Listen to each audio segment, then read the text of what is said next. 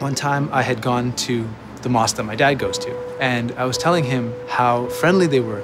And my dad said, if they knew who you were, they'd look down on you. He's right, they would look down on me. How can I be close to God? How can I pray? How can I ask for help from a community when if they knew who I was, they'd look down on me?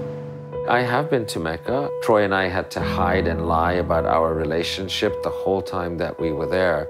Here we are in the house of God, and we have to lie in order to be safe. It's so ingrained in us, right? That you can't be gay and Muslim. For the first time in my life, I found a space where you can come as you are. When we started the Unity Mosque, we wanted to create a space that people didn't have to leave a part of who they were at the door before they entered into the sacred space.